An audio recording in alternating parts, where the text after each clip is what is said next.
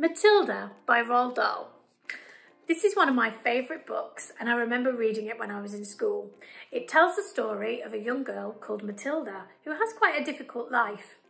However, one day she discovers she has certain psychic powers that just might make all the difference. The book has been made into a musical written by Tim Minchin, and as the song says, sometimes you just have to be a little bit naughty. Mr. Wormwood kept his hair looking bright and strong, or so he thought, by rubbing into it every morning large quantities of a lotion called Oil of Violet's hair tonic. A bottle of this smelly purple mixture always stood on the shelf above the sink in the bathroom, alongside all of the toothbrushes, and a very vigorous scalp massage with Oil of Violets took place daily after shaving was completed.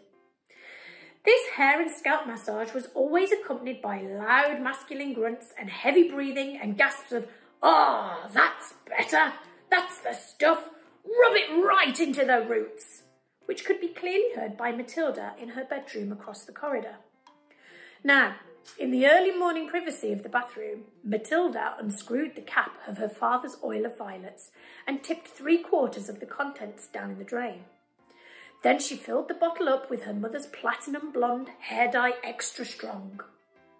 She carefully left enough of her father's original hair tonic in the bottle so that when she gave it a good shake, the whole thing still looked reasonably purple. She replaced the bottle on the shelf above the sink, taking care to put her mother's bottle back in the cupboard.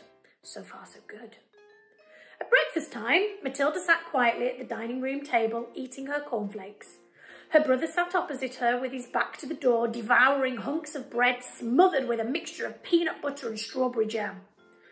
The mother was just out of sight around the corner in the kitchen, making Mr. Wormwood's breakfast, which always had to be 2 fried eggs on fried bread with 3 pork sausages and 3 strips of bacon and some fried tomatoes.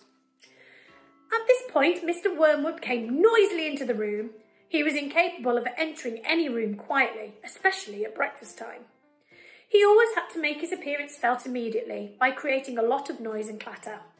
One could almost hear him saying, "It's me, here I come, the great man himself, the master of the house, the wage earner, the one who makes it possible for all the rest of you to live so well. Notice me and pay your respects." On this occasion, he strode in and slapped his son on the back and shouted, "Well, my boy, your father feels he's in for another great money-making day today at the garage. I've got a few little beauties I'm going to flog to the idiots this morning. Where's my breakfast?" "It's coming, treasure," Mrs. Wormwood called from the kitchen. Matilda kept her face bent low over her cornflakes. She didn't dare look up. In the first place, she wasn't at all sure what she was going to see.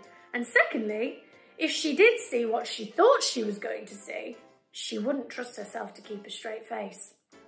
The sun was looking directly ahead out of the window, stuffing himself with bread and peanut butter and strawberry jam. The father was just moving around to sit at the head of the table when the mother came sweeping out from the kitchen, carrying a huge plate piled high with eggs and sausages and bacon and tomatoes. She looked up. She caught sight of her husband. She stopped dead. Then she let out a scream that seemed to lift her right up into the air, and she dropped the plate with a crash and a splash onto the floor. Everyone jumped, including Mr. Wormwood. "What the heck's the matter with you, woman?" he shouted. "Look at the mess you've made on the carpet." "Your hair!" the mother was shrieking, pointing a quivering finger at her husband. "Look at your hair! What have you done to your hair?" "What's wrong with my hair, for heaven's sake?" he said. "Oh my God, Dad, what have you done to your hair?" the son shouted. A splendid noisy scene was building up nicely in the breakfast room. Matilda said nothing. She simply sat there admiring the wonderful effect of her own handiwork. Mr. Wormwood's fine crop of black hair was now a dirty silver, the colour this time of a tightrope walker's tights that had not been washed for the entire circus season.